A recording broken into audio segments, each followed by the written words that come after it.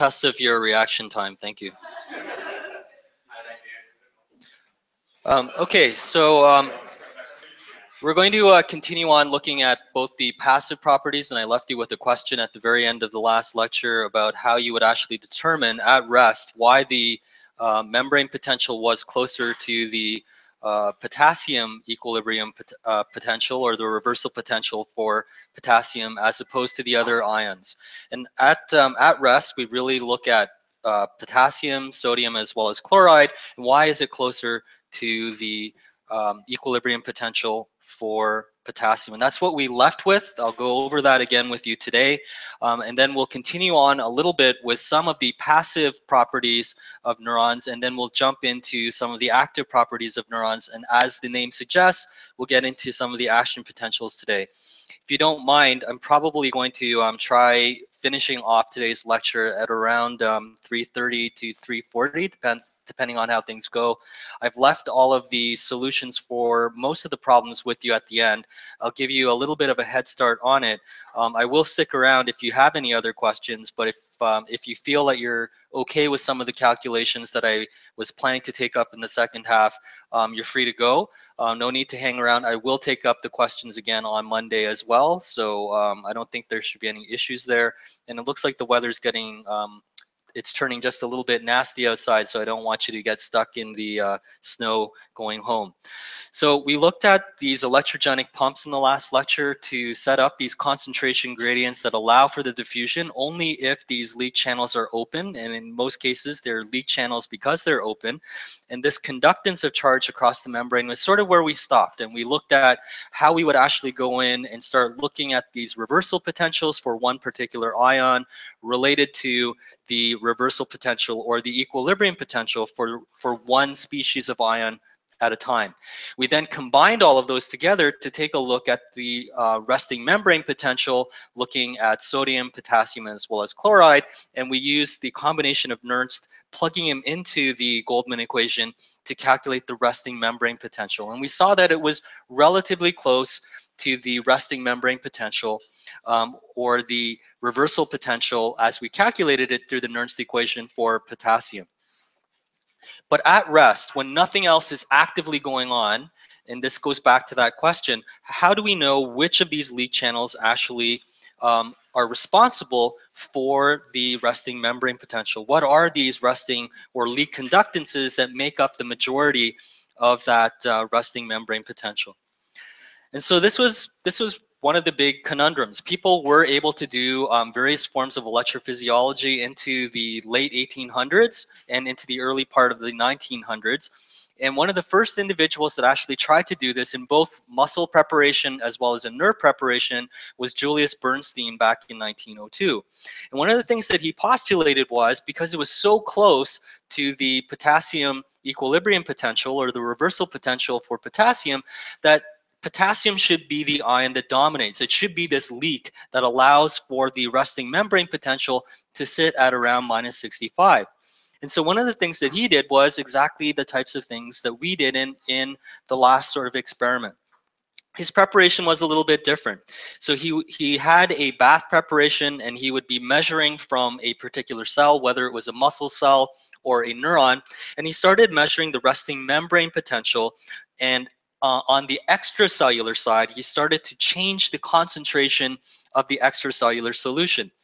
So he only looked at potassium to begin with, and it was one ion at a time. And one of the things that he did was he did a step increase in the extracellular potassium concentration. So he started off with 3.5 millimolar potassium in the extracellular bath, and he saw that it didn't really change the resting membrane potential. He increased that to 10 millimolar potassium, and again, this is a passive property. There are no there's no active change in the membrane potential that you are causing. This is all a result of the change that you're seeing here. So by increasing this to 10 millimolar, you have caused a depolarization. It's getting closer towards zero. And again, by going up to 20, you cause an even bigger depolarization. And eventually, by changing it to 450 millimolar potassium on the extracellular bath solution, he was able to get it to go toward 0. And so by doing this, he was able to find these really predictable changes that regulated the membrane potential. It was all passive. He was only changing the concentration gradients. And by changing the concentration gradients, he was able to determine that the passive properties of this resting membrane probably was the result of potassium. Now, he also wanted to verify whether or not this statement was true. If potassium is one of the dominant ions, he also had to go and check to see if the same sorts of things happen with sodium. And by doing exactly the same types of experiments with the same preparation, instead of changing the extracellular concentration of potassium, by doing exactly the same thing, not changing anything else, looking only at the passive membrane properties, by changing it to 100 millimolar, 200 millimolar, and the scale is a little bit different, but the idea is exactly the same, even up to 1 molar, he wasn't able to change the resting membrane potential very much. And so one of the things that he knew is that the leak conductance for potassium, this channel that allowed for the free flow down its concentration gradient of potassium, is what accounted for the resting membrane potential. It was really that particular ion that was responsible. Sodium wasn't really involved to a large extent in the resting membrane potential. And in fact, other individuals later on, Hodgkin and Huxley and others, started to go around and re-examine this whole phenomenon later in the 1950s, and they were able to basically confirm Bernstein's hypothesis that at rest, the passive properties, the leak channel properties of potassium, and by changing the concentration gradients, really allowed for the resting membrane potential to be calculated using that particular equation. In a simplified version, because remember, you have to have open channels related to conductance. So you need something for it to traverse this biophysical barrier, this phospholipid bilayer. There's no other route of access for these different ions. And by doing so, he was able to show that the two dominant ions that were involved in the resting membrane potential were both potassium as well as sodium. And at rest, the conductance for potassium is relatively high and the conductance for sodium is relatively low, accounting for why it was closer to the equilibrium potential or the reversal potential for potassium, and why by changing the extracellular concentrations, he wasn't able to change the resting membrane potential. Next Friday, in the different tutorials that you'll be given using computer simulations, you will be doing something similar to this, changing the extracellular concentrations and seeing if you can actually change the resting membrane potential in a particular type of neuron. Do you guys have any questions on this before we go on? Just as a note, because you'll need to know this later on when we go through some of the different problem sets, when we talk about how an ion can traverse this impermeable phospholipid bilayer, we use this biophysical constant known as G, or conductance, and this is measured in Siemens or picosiemens, depending on how it's written. But this is really a property of whether or not a channel is open or not. And you need, even if you have this massive concentration gradient, if there's no channel that's open, there's no way for this to go through. And so the leak channel that's open for potassium is incredibly important here. So the Goldman equation, then the modified Goldman equation that I just showed you in that previous diagram that only looked at sodium and potassium, and we haven't looked at chloride at all, we haven't looked at calcium at all, but that really simplified version of the Goldman equation only applies when the membrane potential is not changing. Okay, we can artificially change the concentration gradients and we can cause the membrane potential to change that way as a result, but overall we're not causing any membrane potential change, and that will become important a little bit later on. When the neurons start to signal, as you know, this starts to generate synaptic potentials as well as action potentials. The rules that we just looked at are no longer going to apply because the membrane potential during these active processes moving from a passive, this is what happens at rest, to what happens during an action potential, the membrane potential is going to be constantly changing. And here's an example of a typical action potential that gets generated. Just out of curiosity, there are two traces that are shown here. This trace that's shown up at the top here, and this is the recording that you would get from a cell or a nerve cell or a muscle cell that you are recording from. And this is the membrane potential change that you are measuring down here. And you can see action potentials are being generated. So here's an action potential, one is here, etc. What is happening here? So we are causing a depolarization event, and so we are taking the resting membrane potential, we are causing it to depolarize. It is a rectangular square wave function where we rapidly depolarize straight up, and we maintain this depolarization all the way through, and we are recording from the neuron as we do so. And as we do so, we are generating all of these action potentials. This becomes important, and this actually allows us to be able to determine what type of cell we have. For example, by looking at the patterning and the frequency of the action potentials in relation to a depolarization of the membrane, we can actually see whether or not we have a pyramidal cell or whether or not we have a different type of interneuron. I'm not sure the movie is going to play, to be quite honest, but we'll see.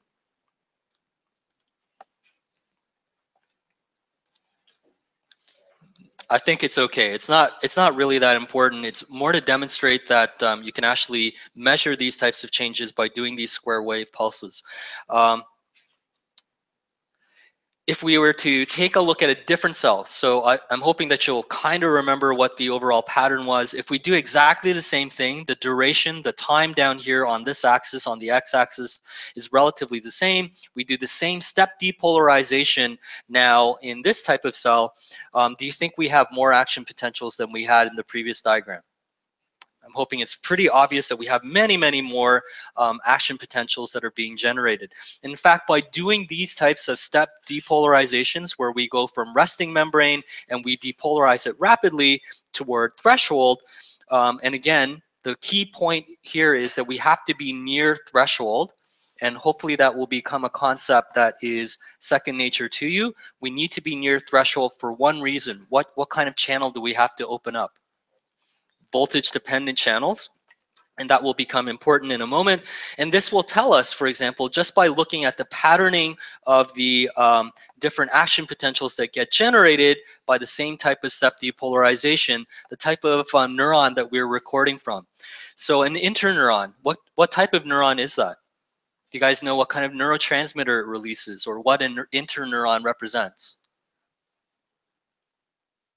So I guess from the basics, do the two have the same firing pattern? The one that I showed you earlier, it has the same pattern as this one here. Yes? No? Different, right? So a pyramidal cell, the first one I showed you, and the response that I just showed you right now have very different properties. A pyramidal cell, if you find it in the cortex or hippocampus, do you guys remember what type of cell that is? What type of neurotransmitter does it normally release? So what neurotransmitters do you know? Glutamate, okay. What other types do you know? GABA, okay. Any other ones that you know? Neurotransmitters? So there's serotonin and other neuromodulators. So if you were to guess, a pyramidal cell, is it a glutamatergic excitatory neuron or is it a GABAergic neuron?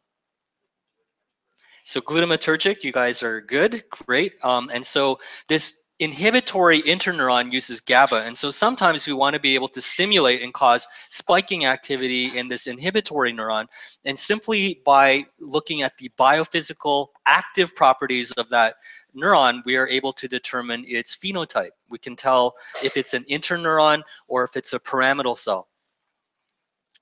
So there are a couple of things to think about during today's lecture, which I'll also take up with you on Monday as well. And some of it relates to theoretical concepts. Some of it might be things that you might be able to answer right now. So what types of things determine how quickly the potential changes in response to a stimulus? And we'll get into some of the biophysical properties in a few moments. And will a synaptic current always produce a similar change in the membrane potential regardless of the size of the neuron? And it's a bit of a trick question and something that you will answer more definitively in next week's tutorial on Friday. And what determines whether a given stimulus will be subthreshold, and what does that mean for you? When I say it's subthreshold, am I going to get an action potential or not? No action potential is subthreshold or superthreshold. So what determines that, do you think? So if we depolarize enough to activate these voltage dependent sodium channels, again, start thinking about things in that way.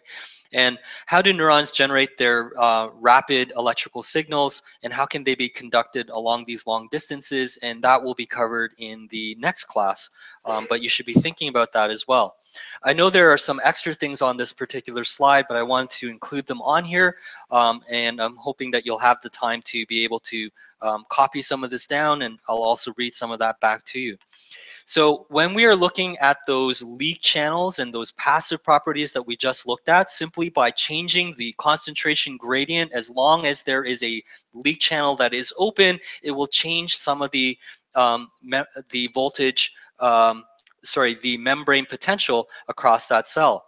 And a lot of this is due to some of the passive properties of that biophysical membrane that is impermeant to the particular ion, whether it's membrane resistance that we'll talk a little bit more about, or membrane capacitance.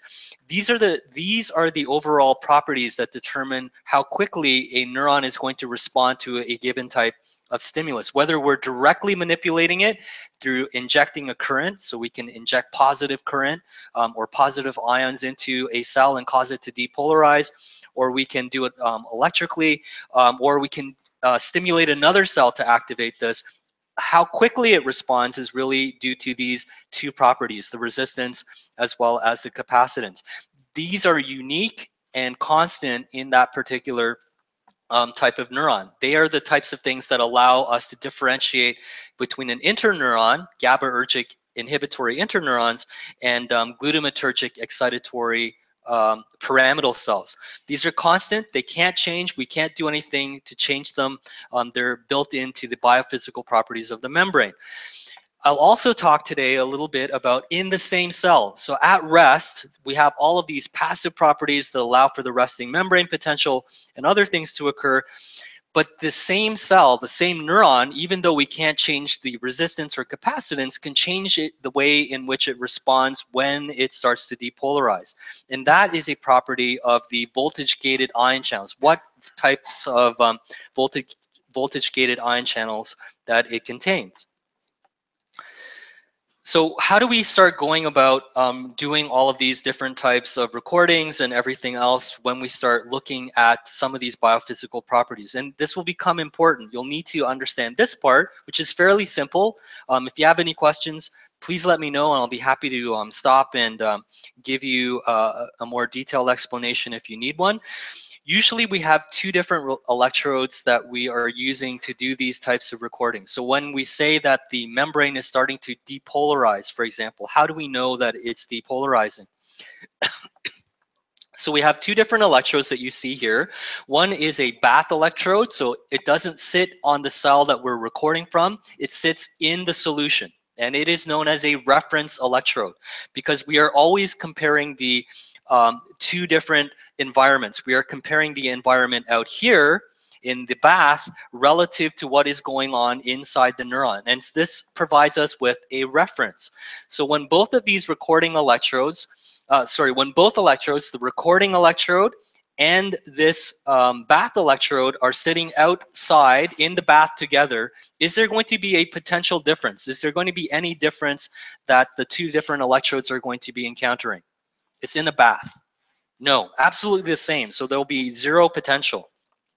So there's no electrical potential difference. I then take that recording electrode, I have it hooked up to an amplifier because these are really, really small voltages, and I hook it up to an amplifier and an oscilloscope, and then I take that electrode and I slowly move it toward a cell. I touch the cell, and I might actually be able to insert it into the cell, and as soon as I do, the environments become different. They're no longer the same. There is going to be a difference in the voltage from the environment outside in the bath versus inside the cell. And so this is what you are seeing happening here. At 0 millivolts, where are the two electrodes? They're both in the bath.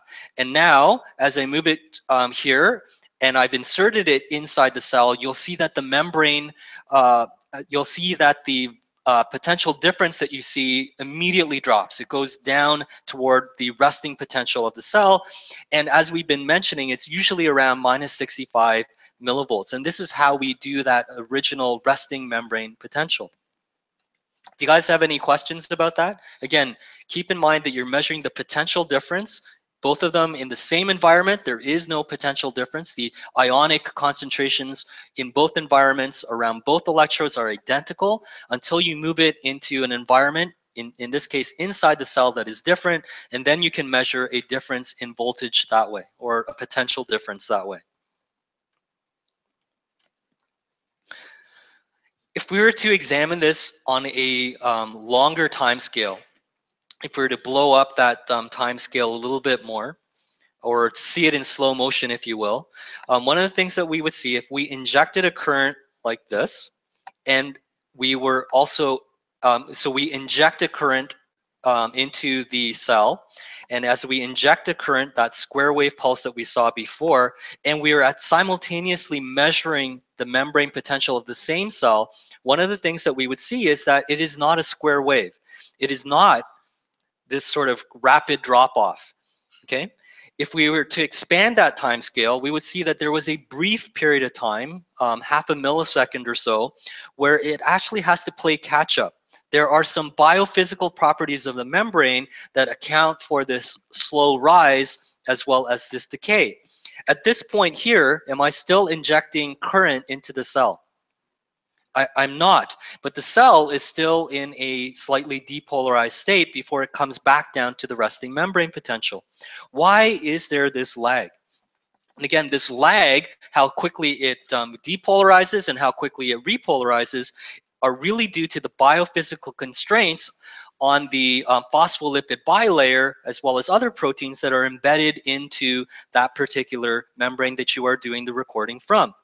Now, you don't have to worry about all of the different things that you see on here. It turns out that this slow lag, and you'll actually experimentally manipulate these in a computer simulation on Friday of next week. You will see that we have a time constant, and you'll see that it's related to the resistance as well as the capacitance of the membrane. And this gets back into Ohm's law, and you'll see why this is important in Ohm's law a little bit later on. And the other thing to make note of, as an overall byproduct of the resistance and the capacitance that is unique to this neuron, that is unique to the membrane that we are recording from, we also have this time constant. Remember, I told you that how quickly we can raise things up to threshold really determines how much activity we might be able to generate. And this time constant, 1 over E, 1 over E is equal approximately to 63% of the final change in the membrane potential that we can see. And so how quickly it gets up to 63% of its final value is also a product of the resistance and capacitance of the membrane. And this accounts for how quickly it takes, or how much time it takes to get up to its final resting membrane potential, and how quickly it comes back down from that level as well. So again, all of this is related to the membrane resistance. So this will affect the magnitude, the overall size of the electrical signals that we see. And this goes back into Ohm's law, which is, again, simply put, the voltage is the current times the resistance, or the membrane resistance that we're seeing. So if two different neurons that we are recording from receive the identical synaptic current, the responses that we see, whether or not it depolarizes, the delta V that we would see, really depends on how much resistance is found in that particular cell. So even if we have that same square wave pulse that I showed you earlier, whether it's the glutamatergic pyramidal cell, and we give the same square wave pulse to the inhibitory interneuron, that current might be identical, but the change in membrane properties that we see is really a function of the resistance. So it tells us a little bit about the resistance. The cell that has the higher input resistance will experience the larger change, or the delta V M that we saw earlier in the membrane voltage.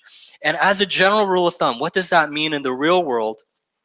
What it means is the larger the neuron, the bigger the neuron, the greater its membrane surface area usually is. So it makes sense. It's a larger neuron. It usually has a larger surface area.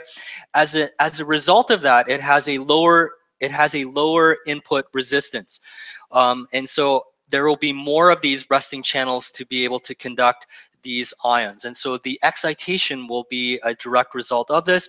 We'll do this twice. Next week, I'll review this from a mathematical standpoint. We'll go through an example of this. And I just wanted to introduce how we're going to go through that on Monday's lecture. You'll see exactly the same thing in your tutorial on Friday as well. And you'll have a better appreciation for channel density, the size of the neuron, and how easily it can be excited, etc. So the other biophysical property, the passive property of the membrane that we can measure, is really the membrane capacitance. So it will prolong how long it takes for that electrical signal to occur. And you'll see an example of this in next week's tutorial as well. So the magnitudes of these subthreshold changes resemble the behavior of the resistor, but the time course actually will change. And again, you'll get some examples of this. The one thing, and I'll probably forget next week, if you guys can remember to do this, next Friday, you won't be in this room, you'll actually be down the hall. I know you guys have a Facebook group. Oftentimes what's more useful for you, you will have the opportunity to do a screen capture. If you guys can share some of your data, it's often easier to go back and share like what the actual screen grab looks like when you go through some of these different types of exercises. And each of these points will actually be recapitulated in the exercises that you'll get next Tuesday. So if you have a USB key, it's a good idea to bring it, save it onto your USB key, and then share the data, and it'll make a little bit more sense. Part of this is related to the fact that the current that we're injecting, that we're trying to get across that biophysical membrane, has to charge up the capacitors inside that membrane, and then it will also flow across that resistor. And I think most of you have seen the circuit diagram that is on the next slide. And when that current injection stops, part of the reason why we see that downslope after the current stops is because this capacitor discharges. It releases the charge that it has stored up, and you'll see it starting to discharge in that decay state that we saw a little bit earlier on. So you'll go back and you will review the biophysical properties, the resistance, capacitance of the different neurons that you will examine next week in the tutorial. And in addition to that, you'll go through some of the changes in the extracellular and ions that we have looked at here, both sodium as well as in potassium. And you'll go through the same types of things that I just showed you diagrammatically. I asked you earlier on Wednesday, I don't think many of you were actually doing electrical recording, right? There was like one individual. Is that same person still here? No? Would any of you like to do some electrophys recording, like at least give it a shot? Maybe try it once or twice. I don't know if you do that in your labs at all. But if you have the opportunity, let me know sometime in the next few days, and we'll head down the hallway a little bit to my old lab, and I'll ask my old supervisor whether or not you can do some patch recording as well. There are two different modes. When we do electrophysiology, because of that relationship that we looked at, Ohm's law, V equals IR, we can do two different things. We can manipulate both voltage and we can manipulate current. We cannot change the biophysical properties of the cell. We can't alter resistance, but we can alter things like the current as well as the voltage. And so when we do the recordings, and this is going to be important when we get into the active properties of the cell, when we go in and we start doing current clamp or voltage clamp, it's important to make sure that you know the difference between them. In current clamp mode, we still have an electrode and we still are inserting it into a neuron. You control, the experimenter controls the current that gets injected into the neuron. You can do that by putting in positive ions, or you can do this in a number of different ways. And you measure the output. You measure what happens to the membrane potential as you inject current. So you can inject positive current and watch whether or not you reach threshold and cause the firing of action potentials. So I've already shown you current clamp when we looked at the interneuron as well as the pyramidal cell. In voltage clamp mode, it's very similar in terms of the idea behind it, but here you control the neuron's membrane potential, and you measure the currents that result as a result of holding or changing the membrane potential of the neuron. So you could take and step in these really defined voltage steps to different levels. Like you can depolarize, you can hyperpolarize, and you can measure the currents that result from these changes in voltage. Okay, what do you think that tells you information about? Tells you no information at all. Obviously, it must tell you something. What do you think it tells you about? A little bit. Well, it does definitely tell you about resistance. And resistance is also a function of what crosses the membrane and everything else, but it tells you about what types of channels you have in that particular patch of membrane. So here is an example of current clamp mode. And in current clamp mode, one of the things that you do is you do these step polarization, hyperpolarizations in this case. So we have a stimulus current and we are measuring the membrane potential. So we are in current clamp, we are causing a step hyperpolarization. So we go more and more hyperpolarized, and we are looking at what happens here. And the shape now of the hyperpolarizing response that is generated from each of these currents is, again, a property of the membrane resistance as well as the capacitance. Is that okay for everyone? Is it just because it's Friday? Is it? Should I start wearing a different color tie? Maybe. I'm not sure. Hopefully, you'll see that both of these responses are linear, right? So as you increase the current, you will also increase the change in potential that you see. Exactly as you would expect, it's a linear relationship between voltage and current through Ohm's law.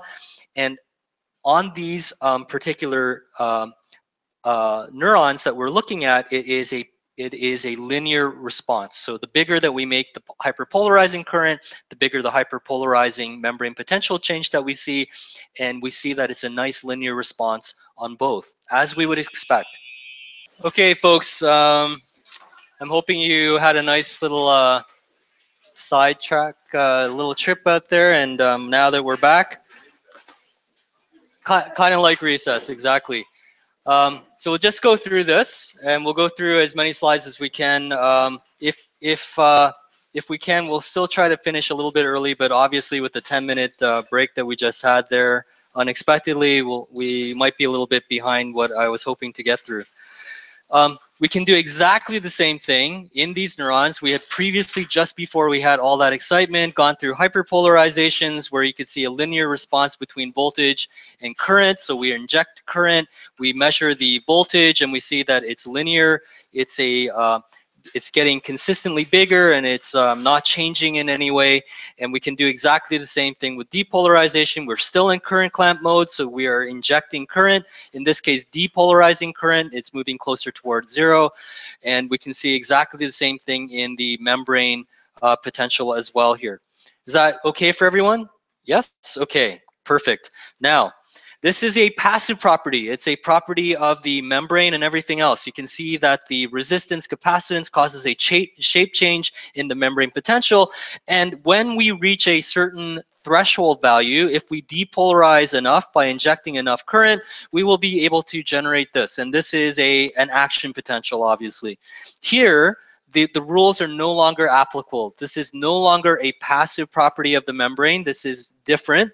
This is a generation of an action potential. It's no longer linear. The voltage potential and the current no longer are in a linear fashion, because as we've increased the current here, we have generated a much different looking potential, and this potential actually hyperpolarizes. It's no longer a linear response. Therefore, when we reach threshold values, the rules that have applied to the passive properties of the membrane no longer apply in this particular case, okay?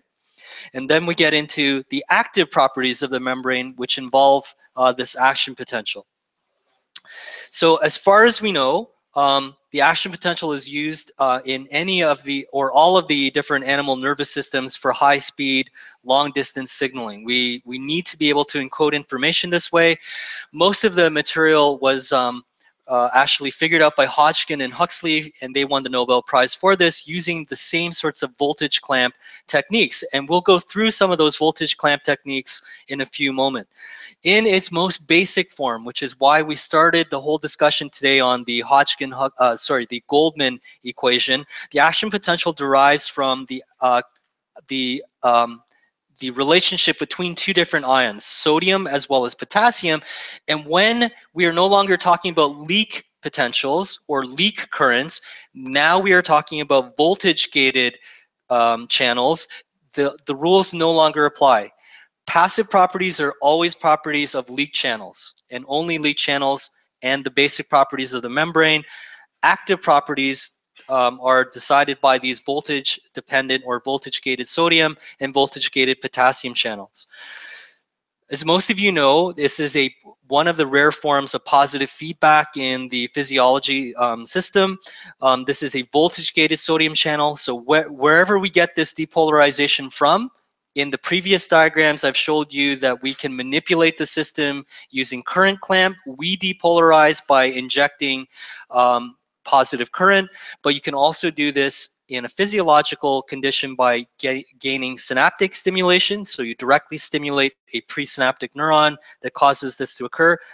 But overall, it's a positive feedback mechanism where sodium channels activate and cause more sodium ions to rush in, more depolarization occurs.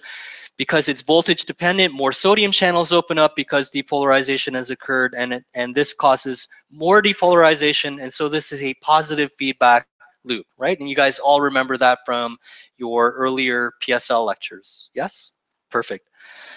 Of course, one of the things that happens, it just doesn't keep going forever. The other thing that is important in this is that the voltage-gated sodium channel also inactivates. It doesn't always stay open. It's not a continuous positive feedback mechanism. In addition to that, we also have embedded in that same membrane voltage-gated potassium channels, and these voltage-gated potassium channels start to get activated by depolarization as well. So while sodium is causing its own channels to become activated, it will also start to activate through depolarization the voltage-gated potassium channels as well. And they have a slower activation time that I'll show you in a cartoon fashion in about 2 or 3 slides. By the time that these potassium channels are open, the driving force on potassium is very high, and that means that you're going to see the net movement of potassium to cause the repolarization of the membrane. Do you guys remember that equation for driving force at all? Do you know what sorts of things make up driving force? You'll have to know it for your midterm. You'll have to know it for your upcoming computer simulation. Do you remember any of it? What is it, the difference between?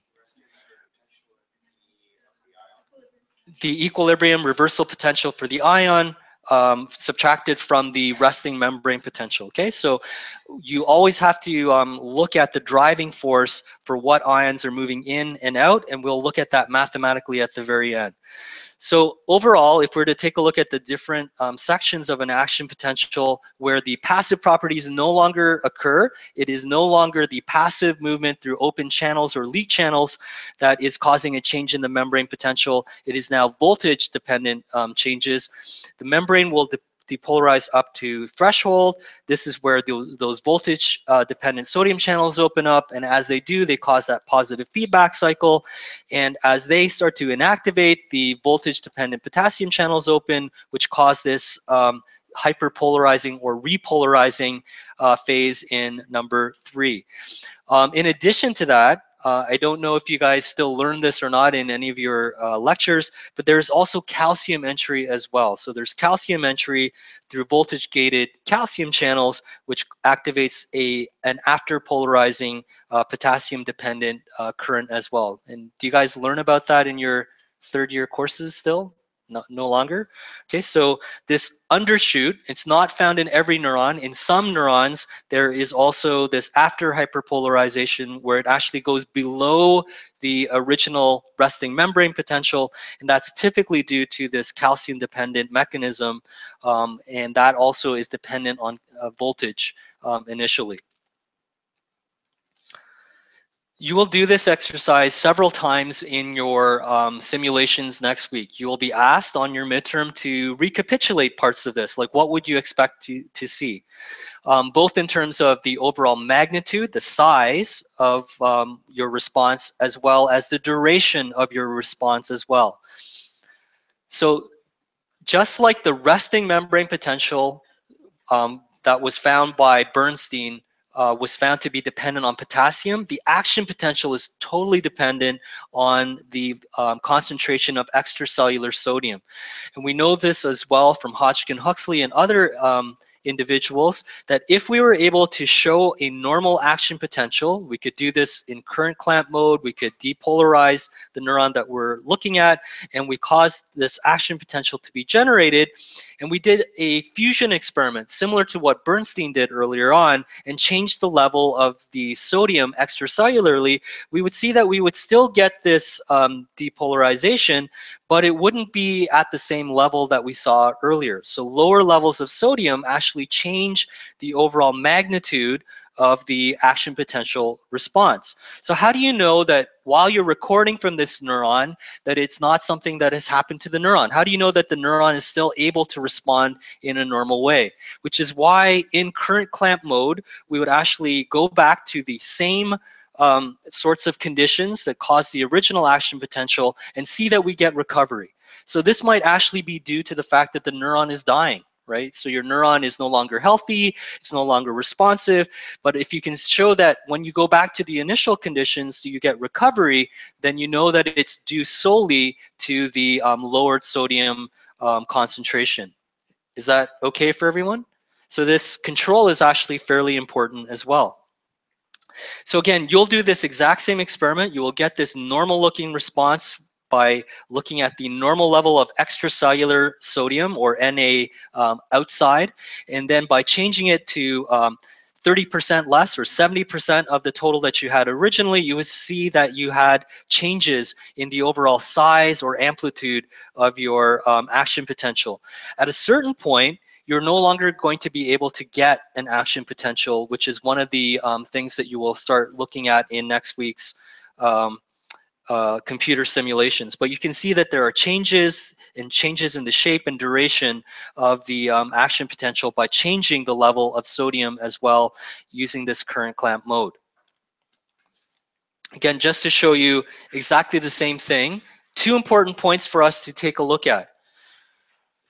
I showed you this figure here at the bottom initially as a passive property. If we were only looking at lead channels, what we would see is that with changes in the extracellular sodium, and we're not injecting current, we're not in current clamp mode, all we're doing is changing extracellular sodium, we wouldn't see a very big change in the membrane potential. It doesn't depolarize. There are no lead channels, or very few lead channels for sodium to be acting on. However, if we were to look at the active properties of the same neuron, we would see that with depolarization and activation of the active properties, the active voltage-dependent sodium channels, we would see that it is very much dependent on the extracellular sodium concentrations. Okay, so you have to keep both of these distinct, separate, and understandable for you. So one is a leak channel down here, and up here at the top, the voltage-dependent channel is very dependent on the driving force, the overall concentration that is found outside of the neuron.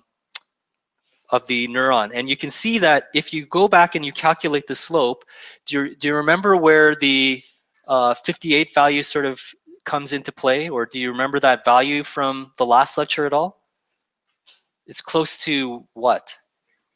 So it's close to 60, which is the equilibrium potential for sodium. And so this again was another form of proof that Hodgkin and Huxley were able to derive that it was really the sodium channel, it was really sodium that was causing the action potential rising phase. So this is the last sort of leak channel passive property that we looked at in the last lecture. And this is a leak channel. If nothing else, if by looking at the passive properties, we would see this linear response in the membrane potential as we change the current. We would see this linear response that has a reversal potential at about 60 millivolts. And this is the leak channel, only the leak channel.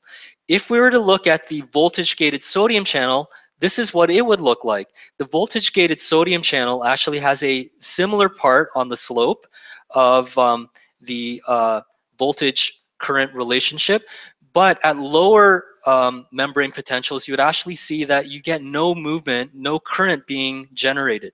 Okay, and again, just as a form of convention, this is where current is flowing in, and as we start to depolarize the cell membrane, we would start to open up this channel, sodium would start to flow in, and then right at its reversal potential, there is no net movement of sodium in or out.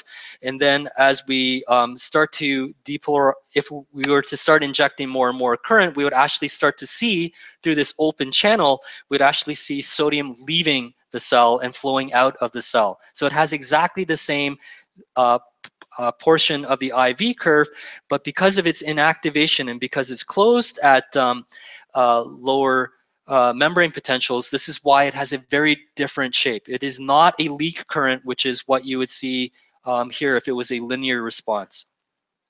And if you mapped it out, it would look exactly like this. The potassium current is very similar in some regards. So the potassium leak current looks like this. The reversal potential is here, or the equilibrium potential for potassium is down here.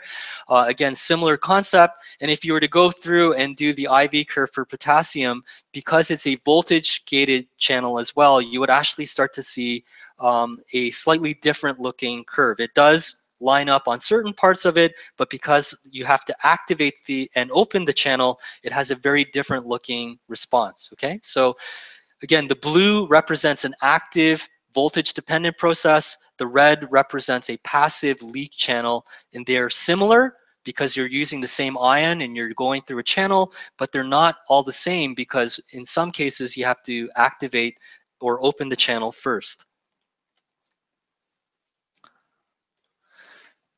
So I'm going to take you through the voltage clamp in the next couple of slides. And this becomes important because voltage clamp actually allows us to go back and dissect out this action potential in more detail. A couple of really important reminders about the conventions for voltage clamp. So when we look at IV relationships or current voltage relationships, the currents that are shown below a certain line are going to be inward, and I'll show you that on the next diagram. And positive charge by convention flows into the neurons, and currents shown above a line are where they are flowing out of a cell, and these positive charges flow out of the neuron. So if we go in, and now instead of injecting current, what we do is we take this cell or this neuron and we put an electrode on it and we quickly ramp the membrane potential, and we have a rheostat that allows us to make sure that it goes exactly to 0 millivolts, and we take it and hold the membrane potential at 0 millivolts. This is voltage clamp mode. We are manipulating the voltage and we are measuring the resulting current. Is that clear for everyone? So if you're asked to draw this again and you're asked to draw in voltage clamp mode, you would always show that you are manipulating the membrane potential and you would draw out the resulting currents that would come about. And so when you do this, and you are doing this on a cell, what you would see is that in this mode, and if you are only measuring total current, you don't really know what you're measuring, but you're looking at the current flow, initially in the first few milliseconds, you would see an inward current. Okay, so this by definition is going down, current is flowing in.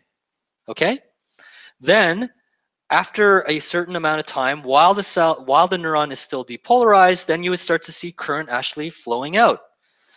It wasn't until later that people were able to dissect out what was going on. What was this weird looking current? All you could do was cause voltage clamp, and when you voltage clamped, you would see an inward current and an outward current. Was it all due to one channel? Was it due to multiple channels? It wasn't until pharmacology came along and you were able to find very, very specific pharmacological toxins that you were able to dissect both of these things out.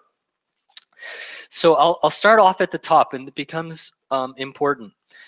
There is a particular toxin that you can use, TEA, tetraethyl ammonium, that you can apply to your cultures.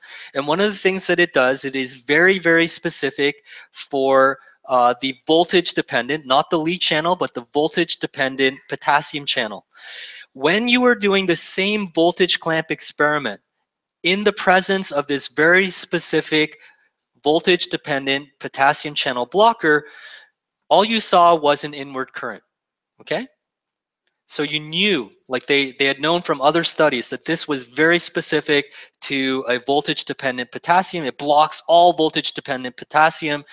This was the initial curve. When you now did the same experiment and all you did was add TEA, this was the type of curve that you saw.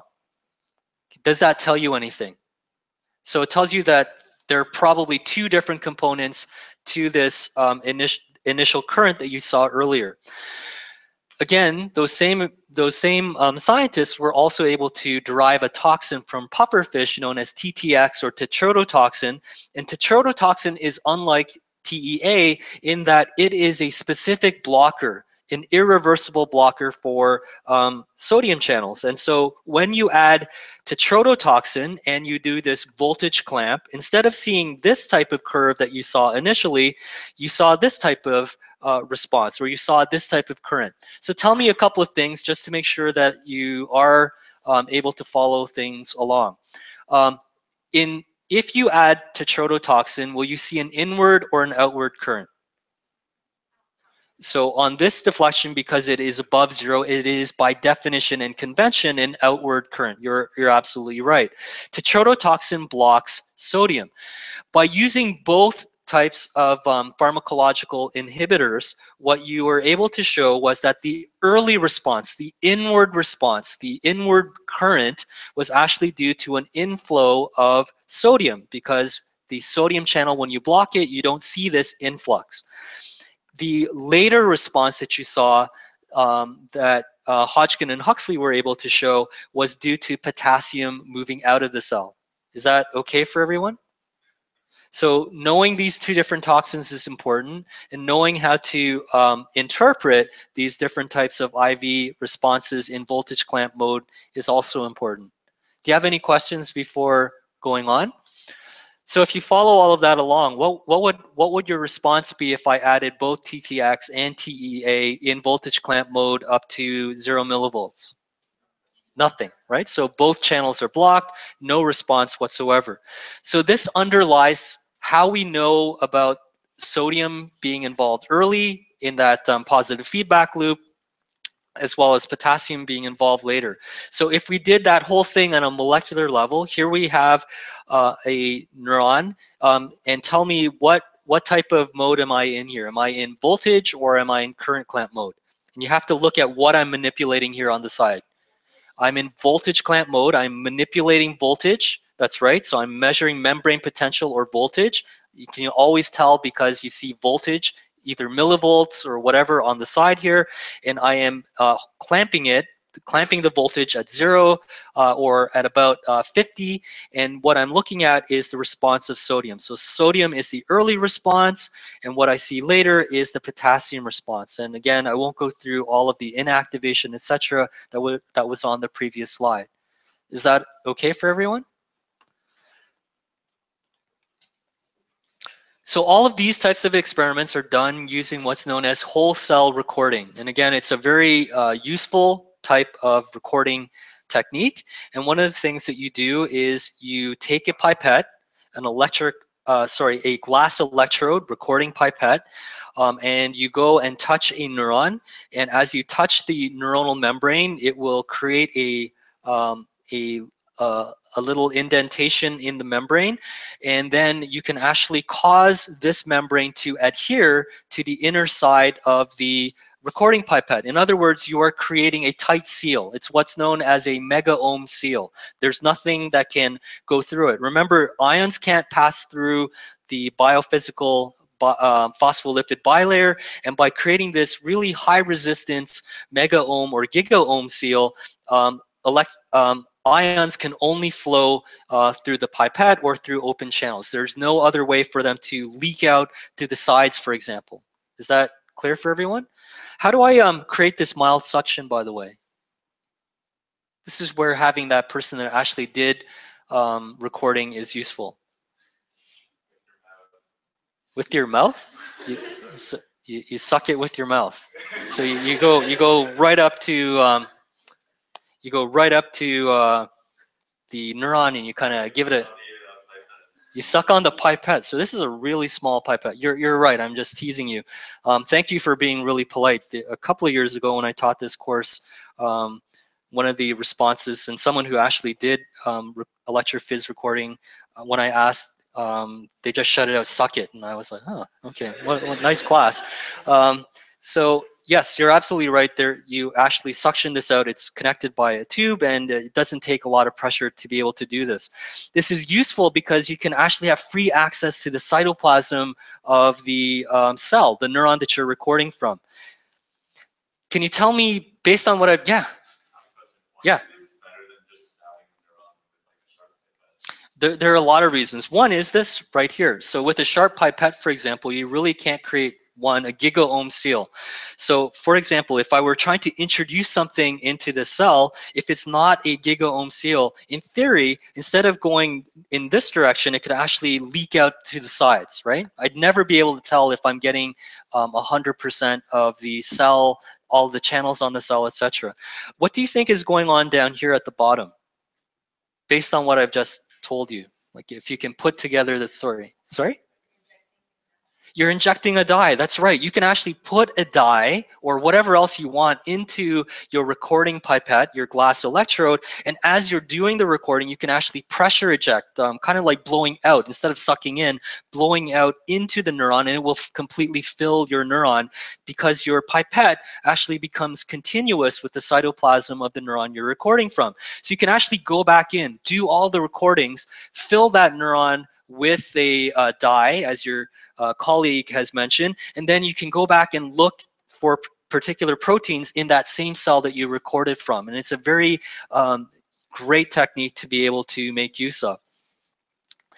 And this is sort of what was on those previous diagrams. When we talked about that IV relationship, when we talked about recording and that initial biphasic response, this was that whole cell or cell attached recording configuration that they were using to generate that the voltage clamp type of result. However, there's this more sophisticated technique that you can actually do. In some cases, you can do things exactly the same way. You go in, you touch the neuronal membrane, you create suction, you create this giga ohm seal, but instead of stopping there, you retract the pipette, you retract the electrode, and by retracting the pipette back just a little bit, you actually rip apart a little bit of the membrane, as is shown in this diagram.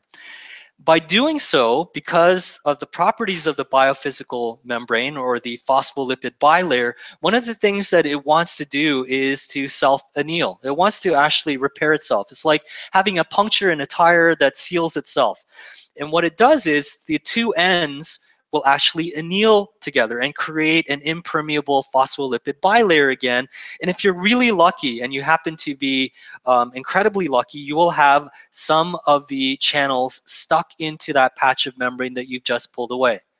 Okay, and this particular configuration is known as an outside-out recording. What do you think that configuration means? Outside out. What does that mean? Yes.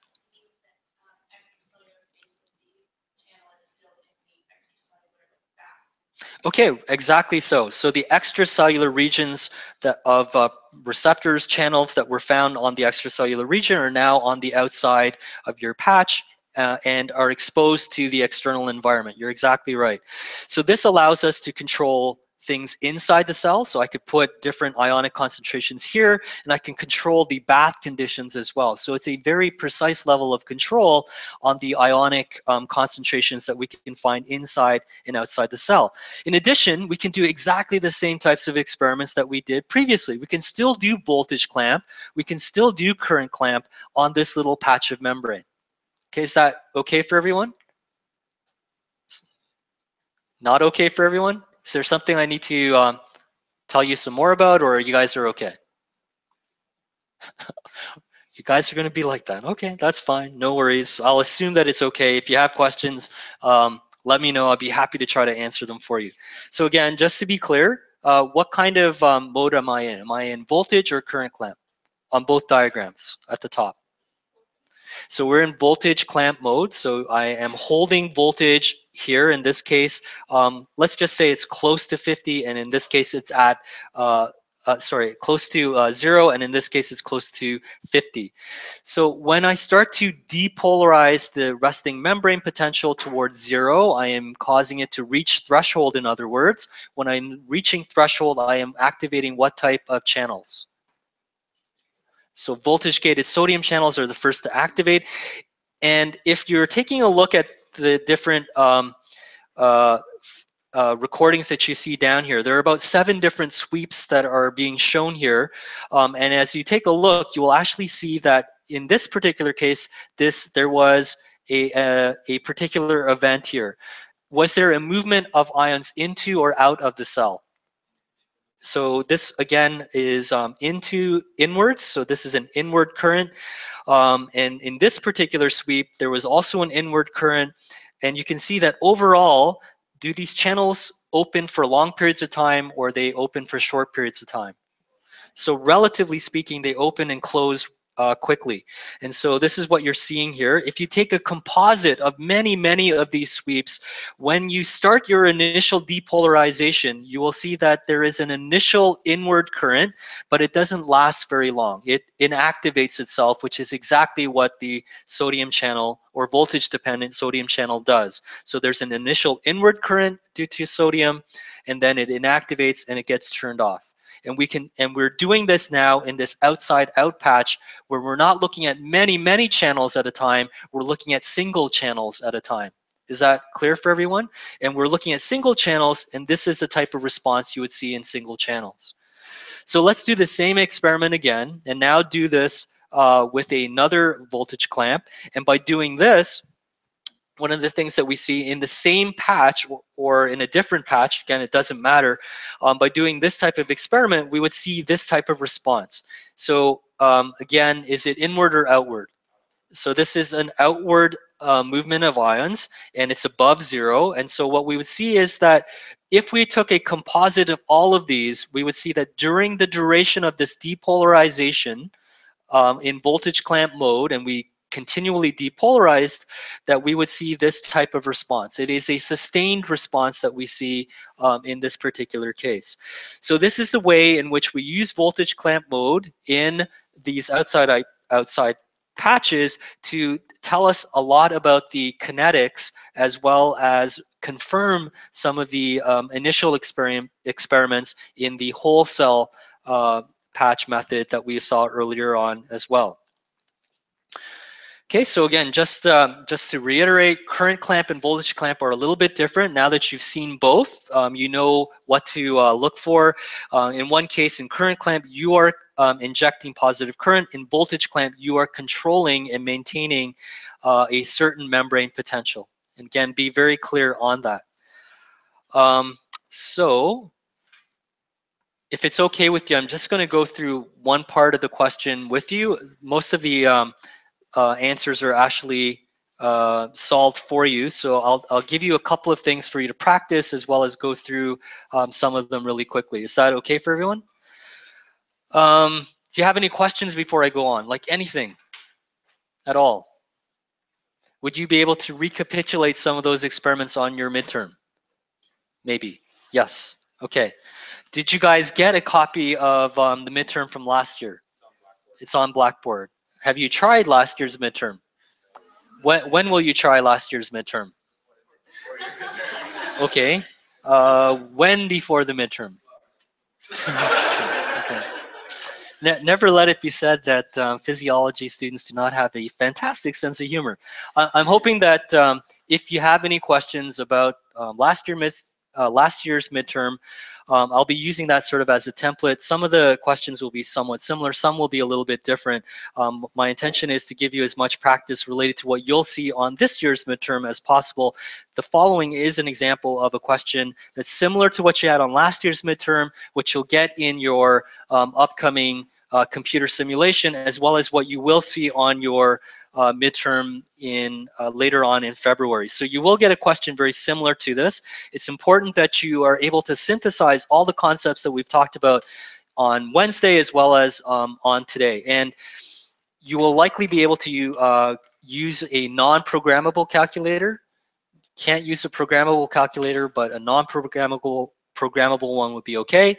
You can always go back because we will give you the ratios just in case you don't have a programmable calculator, you forgot it at home, etc. You'll always be able to use the ratio will be given for you, and you'll be able to plug some of that in because we will give you some of the values for the different equations, okay? So you should be able to do these types of equations like in your sleep, to be quite honest. You should be able to calculate the driving force. So you need to know the definition of the driving force on each ion at a particular membrane potential. So you need to know, and I asked you earlier on, you were able to tell me what the driving force was. It's the difference between the membrane potential and the equilibrium potential for that particular ion. Do you know what the equilibrium potential for this particular ion is here? You would have to calculate it in this case, right? So you'd have to know how to plug in these values in order to get the equilibrium potential. After you've got the equilibrium potential, you would have to go back in and plug that in to get the driving force for each particular ion. And for some of these, there is actually a range. So it goes from 5 to 15. You would actually have to check what the driving force is when it's 5 versus what the driving force is when it is 15. Does the driving force change at the higher and lower end of the range? And you'll be asked that. This is usually one of the first questions because you'll know ahead of time that you're going to be asked this type of question.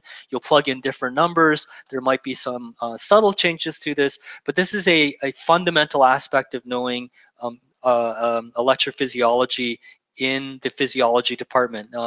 Even though I didn't do a lot of it when I was in the master's program here in physiology, I was still asked this on my thesis exam, and I had to sit there and actually calculate it out because Dr. Charlton had asked, like, you know, if you're in physiology, by the time you graduate from our program, you have to be able to tell me like what the driving force on this ion is. So I think it's important. Make sure that you spend the time going through this particular example.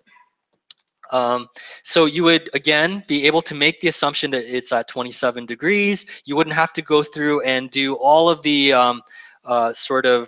background on this. You can simply jump in and say that if we assume it's at 27, you can plug into this equation, and you would have to know how this equation might change, for example, for chloride and how it would change for potassium. You'd be able to plug in these numbers exactly as we're doing here using the extracellular and intracellular concentrations that are provided for you. In this case, there is no gradient, it's only one.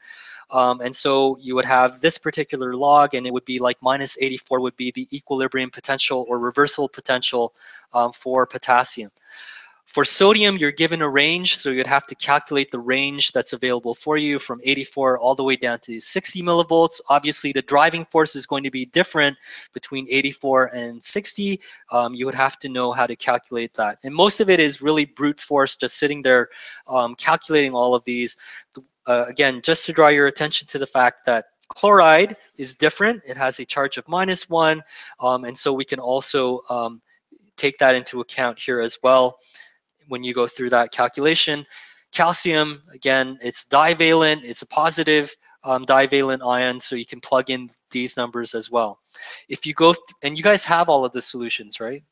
Okay, so make sure that you're able to do it. Driving force, again, is the difference between the membrane potential that's provided to you. You would have to be given some indication of it, and the calculated value that you've just gone through, and this would represent the total driving force. And you would be able to tell if it's moving inward or moving outward.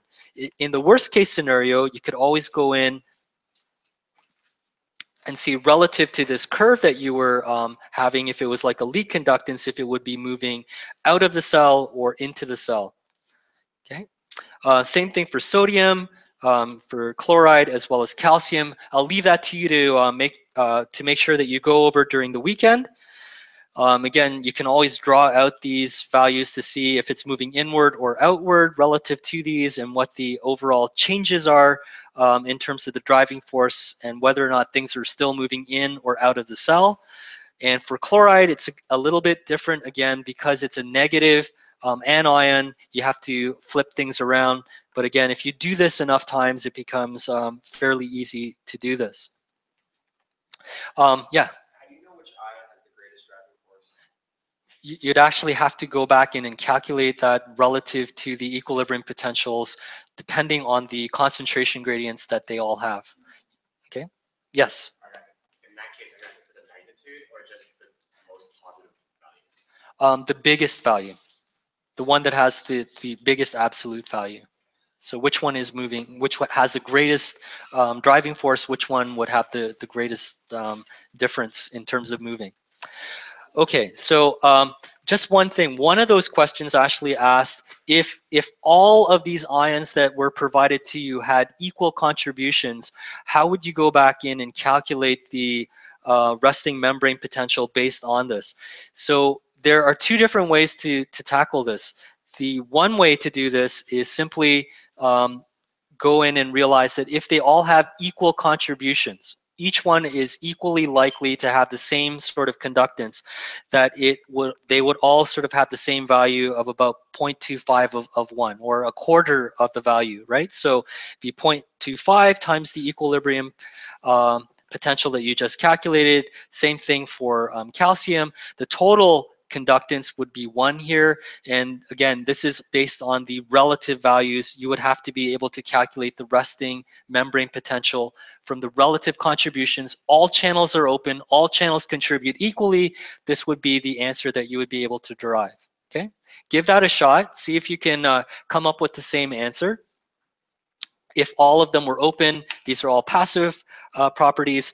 And when the absolute conductances are given, so if you are provided with the absolute conductance of sodium at 10 to the minus 6 Siemens, or for chloride 3 times 10 to the 6 Siemens, you can do this in a number of ways. You could actually plug in these numbers, or in most cases, because the total conductance is usually going to add up to 1 anyways, and we round it up so that it gives you a total conductance of 1, you can realize that 1 plus 3 plus 6 is equal to 10. And so the overall contribution is like 0.1 out of 10, 0.3 out of 10, or 0.6 out of 1, sorry. And then all of these equal 1 in total, right? We only are looking at the total conductance due to these 3 ions. All of them should add up to 1. I'll never give you a scenario where it doesn't equal 1. Okay? Does that make some sense to you? Okay, I'm hoping you practice. Please practice. I promise, as long as you have gone through and tried some of these questions, like the midterm will not be bad in terms of any surprises that way, but you do have to know like how to use these equations. You have to know how to calculate that Nernst equation, and the simplest way to do it is by simply going through and doing these calculations. The last things that I'll leave you with, and these will be important for the midterm as well. Do you guys have this as well in your handouts? You do? So I want you to think a little bit about this. So this will become important when you go into the computer simulations in the next Friday. Does a synaptic current always produce a similar change in membrane potential? Again, you'll have to, by that time, you should have a firm answer. You should be able to test that answer on Friday. And these will be similar types of questions that you'll see on the midterm as well. Okay. Do you have any questions before we sort of wrap things up? No? Are you guys looking forward to the weekend? Is it when you're catching up on all your work or when you're getting rest? Sleep. Okay, good plan. If you have any questions, I'll certainly be available for the next little while. Please practice these questions. I will post other questions for you as well. And if you ever want to take them up, let me know and I'll be happy to do so.